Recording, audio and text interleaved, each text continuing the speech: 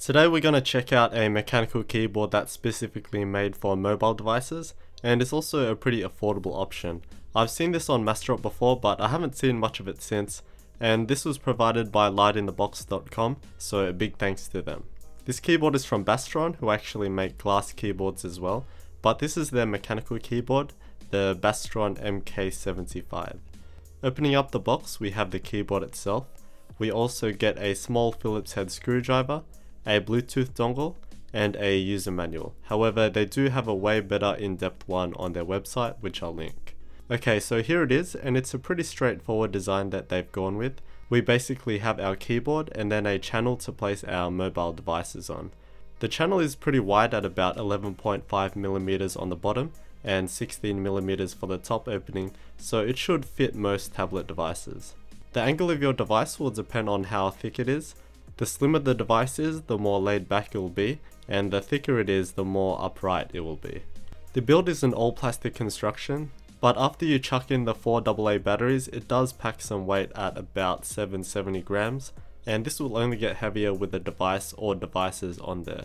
Without the metal, there is some flex to it, but overall it doesn't necessarily come off as cheap feeling. They've gone with a 75 key layout, so we basically have a standard 60% keyboard with a function row chucked on top. And this makes absolute sense in terms of size, as it will span the length of the larger tablets. The tablet I have here is the Sony Xperia Z 10-inch tablet, which is about 26.5cm wide, and it still has some room on the sides, although what we can do is rotate it and we can put our phone next to it if we want to, or even another smaller tablet. Because this is basically a 60% board, I think the main problem for this for normal users will be the lack of dedicated arrow keys. I've used 60% keyboards in the past, so I am accustomed to using keys on a function layer, but for a casual user it is pretty annoying. I mean, I still prefer dedicated arrow keys on my keyboards because of the way I like to work. The font on the keycaps is the Gamery font. Now, this is a keyboard that isn't marketed towards gamers, so I'm completely justified in saying that this is a terrible typeface.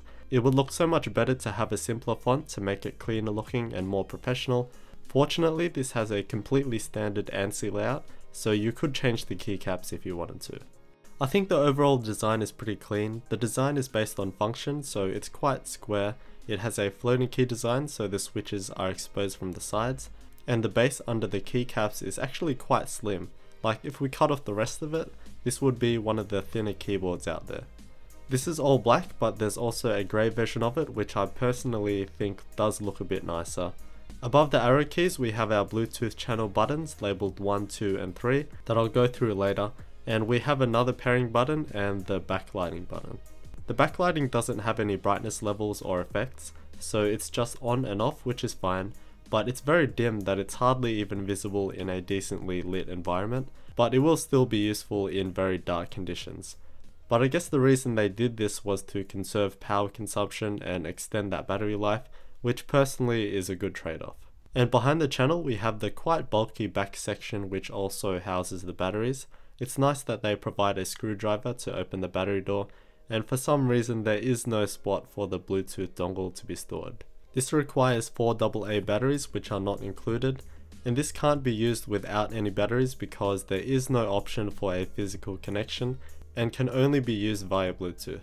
I've been using this on and off for maybe about a month or so, primarily with my tablets, and it's still running, so I actually haven't depleted the batteries yet, so I'm not really sure how long they will go, and I guess it's also dependent on the batteries you have, so really so far so good in terms of battery life. One of the biggest features they're pushing is that this keyboard can simultaneously be used on 3 devices. We have the 3 buttons here, and these are the 3 different channels we can store a device on. To pair a device to a channel, just hold down the button for 3 seconds and then it will start rapidly blinking, and then you just go to your Bluetooth settings on your device and connect it. And we can do the same with the other 2 channels. So now that we have 3 devices connected, to swap between them we just press the channel number and use the corresponding device. It's worked on every device I've tried so far. I've tried it on Windows, Android, macOS and iOS, and they've all worked seamlessly together. It's also really nice that they gave some attention to the Apple users with the command and option keys on there. There's also software that you can download from their website, allowing you to pair it up with your PC with the Bluetooth dongle. The experience is pretty smooth, but there is that bit of latency which is noticeable, but for mobile device use, which mainly consists of typing rather than gaming for me at least, it's absolutely fine. But yeah, you won't want to be using this for gaming because you will feel that delay. The button next to the LED button is for syncing it with their own mouse, which you can also get this bundled with, and this allows you to use the mouse to switch between the channels as well. Also on the back there are a couple of small rubber feet, but unfortunately the flip up feet aren't rubber tipped, which should be standard at this point. Now to the switches. These come in a standard version, which are these clicky blue switches, and a quiet one which I assume are maybe browns or something. These say Kai Hong on the housing, no idea where that's from, but it's just a Chinese clone of the Cherry MX Blue switch, so it's loud, tactile and clicky with a medium weight. To me they feel very similar to Ultimate Blues, so really they're just like Ultimates. And here's a quick sound test.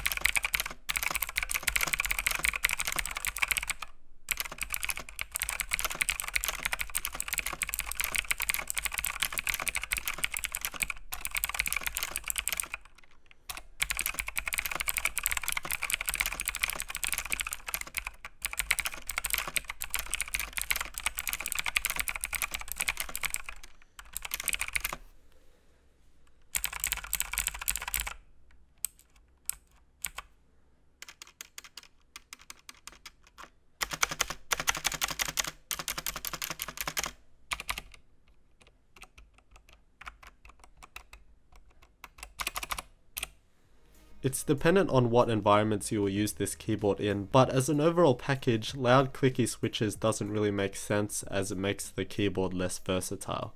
This is specifically made for mobile devices, which means that it would be very useful to bring around with you to use with your devices, but this is definitely too loud for many scenarios that aren't at home, like at a workplace or at school. Of course there are variables, but for the most part it is too loud, making it pretty much only usable at home or secluded areas.